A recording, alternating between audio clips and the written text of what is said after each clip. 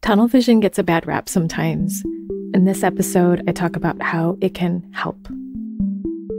The Embody podcast accompanies you on your journey of remembering and embodying your true nature, integration and alignment with your vibrational clarity, self-love, and living a life of beauty and wholeness. It's a menu of transformative healing tools, experientials, meditations, and practices from a blend of family constellations, somatic therapies, and holistic and spiritual practices, sprinkled with vulnerable conversations with people who have the courage to be themselves, Alive Now episodes with updates on my personal process, and Reverie episodes that are spiritual succulents that honor, reveal, hug, shake, or stir you into love. I'm your host, Candice Wu, integrative and intuitive healing facilitator and artist. Hello, welcome back to the Embody podcast. This is Candice. It's so good to have you here. And I just want to give you a few updates on my life. I had mentioned couple weeks ago that I'd gotten sick, that I'd gone through an existential transformation, which was like an ego death. It was like feeling the darkness, feeling parts of me die and parts of my identity shift, where I'm stepping more into artistry and expression. I started a voiceover program, and there was a distinct day where things started to feel completely different. I felt for a while that my body was like fragmented. I was not in one piece, so to say, that I could say I was falling apart in a way, like emotionally. I felt like I was grieving a death. And after many days of that grieving, I felt whole again. I felt more coming, like cohesive. And after that, things started to flow in such a good way. Last week, I really wanted to start my garden. I have a half an acre of grass, and it's just been my dream to create a vegetable garden, to plant a lot of my own things, and to have tons of wildflowers. And I don't really want grass. I just would rather have ground cover so I don't actually have to mow any lawn. But mostly I want to fill the space and create some winding pathways and archways with wood, like sticks and branches that I find. And I'm hoping that people will offer me, exchange with me different plants that they have so I don't actually have to go and buy them. So last week I went to pick up some free compost that I had found a post on Facebook Marketplace, and this woman wanted the exact opposite of what I wanted, which was just such a feeling of like magic. It was so synchronous. It was just like, I am in the flow. And to me, it feels like the flow is just where everything comes together so nicely and everything's working for everybody that's involved. So I wanted plants. She wanted to kill all the plants. She said she was going to put weed killer on everything. And she had weeds that I wanted. Weeds. There are so many different weeds that are yummy and good to eat. Anyway, she just wanted straight up grass. Didn't want the rhubarb, didn't want the chives or the mint that she had in her yard, all this moss and other different plants, ground cover that I don't know the names of. And she said, take whatever you want. So that was the coolest thing. It was exactly what I wanted. So I also offered that she could come to my place and dig up some sod grass if she wanted, but she didn't seem to want to do that. But I walked away from that feeling like this was exactly what I wanted. So I've had more and more days like that, moments like that. And I've also experienced time very oddly. It's almost like time is moving very fast in me. I'm moving with time very fast. But I I don't know how to describe it. It's almost like seeing the time. I'm not registering time the same way. I don't know how to describe it. That's all I can really say. It's very different. And I feel like I'm traveling through space and time in a different way. Anyway, this episode is about tunnel vision and when it can help. Sometimes we think of tunnel vision as a bad thing. It can have a bad rap because we feel like we should be open-minded or take in other people's thoughts and opinions in consideration. But sometimes tunnel vision can be helpful. So what I really want to talk about with tunnel vision is the idea that we can just look and focus in a certain way or on certain things so that it can support us. Now, for some people, they might say, well, that's toxic positivity. For example, if you're focusing on just the things that make you feel good, or just the phrases and the words and the thoughts that make you feel good, and you want to avoid the others or not look at the others. Some people call that toxic positivity. It can be considered that. It's just that why not focus on the positive things or the good things, the things that are actually there, the things that are real, so that it does support you and it allows you to feel a stronger foundation in yourself or more centered in yourself. Why not do that if it helps? We're not saying to not look at things that are necessary to look at in your life or to avoid discomfort. It's just that there are times when discomfort is so much in your life, or stress or overwhelm can be everywhere in your life, and it doesn't really help to look at it. It doesn't support your nervous system to feel more semblance of safety or wholeness so that you can actually feel empowered and feel in yourself in a way that allows you to do something or hold yourself or support yourself. So tunnel vision, my brother put it really nicely when he was teaching me about mountain biking. I mentioned it a long time ago on the podcast. I can't remember which episode, but I'll mention it again now, where he said, okay, you fell in that pit.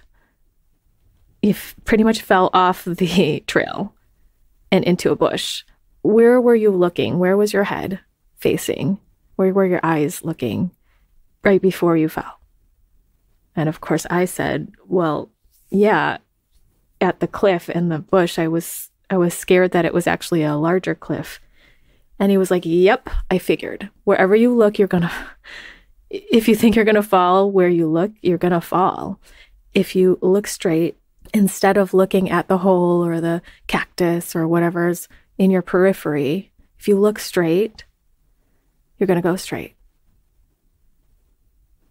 Because your head is balanced on top of your body, and it's going to be way more centered and balance you so that you go forward instead of falling in. It took me so long to actually get that. It was like my eyes would just be magnets to the things around me that I was scared of, and the rock on the ground and the root that was sticking out. And I could hear him in my head say, no, just look straight. But still I'm looking at the side or something and I'm tipping a little. I know this sounds really ridiculous, but when you're on a bike going at high speeds, this is what was going on for me. So going straight, looking straight, tunnel vision in a way, but using your periphery and not letting those things that are coming at you or laying on the ground, things that you're passing by, not letting those things affect you as much unless it needs to. So how does this apply to life? This was basically a life coaching session for me from my brother, because I felt like that was exactly how I wanted to strengthen myself in my life. I could be so thrown off by things happening. Being a very sensitive person, an empathic person, I can feel things happening around me, and I might be easily swayed by them. I might get triggered. But to focus my awareness on what I want to feel, what I'm doing, or where I'm going is a skill that didn't come as easily to me before. So in practice, this looks like feeling into certain states of being and certain emotions that I want to feel, like peace, calmness, even when things are happening around me that are chaotic. So there's a lot of construction going on at my house, like different projects, and sometimes they don't get done, like pieces of them get done, and then the house is a mess.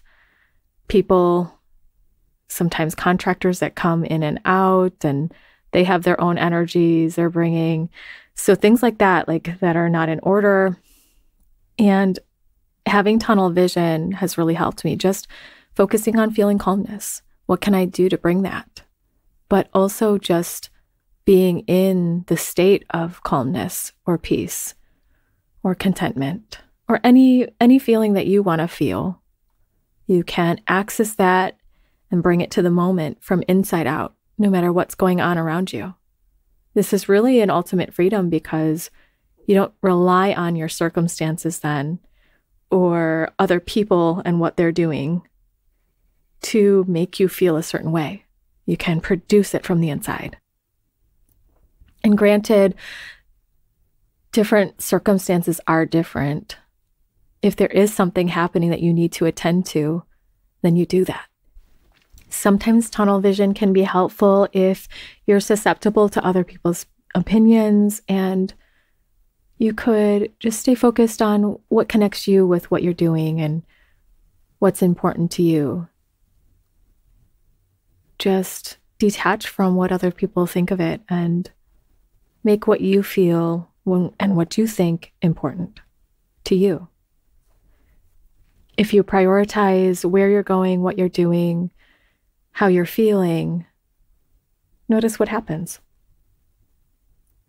Especially when I'm starting something new or when I've expanded to another level of my being and taking those steps of that expansion, there may be ways that the outpouring of the past shows up now, or that certain things want to make their way to the surface that seem opposite of where I'm going, or could feel discouraging, could feel like confirmation that I can't do this, or I am not going to be supported in this, or I'm not able to execute X, Y, and Z. These are the things too that I start to push to the periphery and allow myself to focus and hone in on what it is that I desire and the state of being that connects with that desire, that connects with the outcomes or the feeling that I'll have, which is really everything. It's a state of being. We create a state of being, or we focus on certain states of being, and those states of being begin to manifest. So if I'm accessing the state of being that connects up with these kinds of manifestations, it's just going to be natural that those things happen. But if I focus on the bumps in the road, the things that come in and sideswipe, and I turn my head and look at that pothole, I'm going to fall in. And all of those things that are happening are an outpouring of the past. What's happening right now is the manifestation in physical form of all of the previous energies, good and bad, or pleasant and unpleasant, beneficial or not. That's all it is. It's part of the past. You're just seeing it right now. So it doesn't mean that anything in the future is connected with that past, with the present. Anything new can be created from here forward. So it doesn't quite help us to look at what happened already and what's happening right now. our true creative power is focusing and bringing our attention to our inner state of being, to where we're going as well. They're hand in hand. And allowing that energy of who we are to come forward. The energy of what we want and desire, rather than what we don't want. Focusing on what we do enjoy, focusing on what brings us comfort, on what soothes us, on what brings us happiness, contentment, any good feels, whatever those are for you. When you place your attention on those, when you have tunnel vision on those, it just reproduces and generates more. So why not do it? And what happens then too is when you have that extra inner nervous system safety inside, a new baseline maybe that's created by all of the safety you give it, all of the focus on the safety, on what's truly here, then your body's also able to digest any of the things that have been stressful, overwhelming, traumatic, anything that is unpleasant. And then your whole capacity begins to grow even further. I'm really excited about this because it is a way to harness the creative power that we are. Creative as in the ability to create our experience, moment to moment, and a whole life of beauty. And if more of us did that, imagine the kind of world we would live in. Imagine the kind of world you'll live in your own life if you did that. Now, yes, I'm totally aware, because I experienced myself, that there are times or there are certain really solidified experiences in us, energies in us that perhaps come from trauma, something so overwhelming that we need to look there.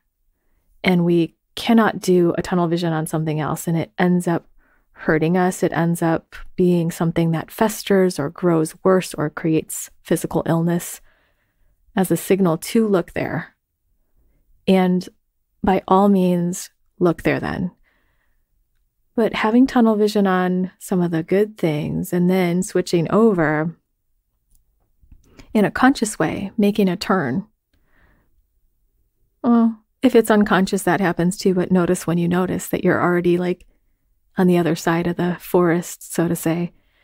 But when you've made a turn, notice it or make the turn and then balance it with feeling the things that support you, the things that bring you more safety and nourishment, so that your nervous system, your body, your energy can go there to the challenging things so that it can digest it and metabolize it.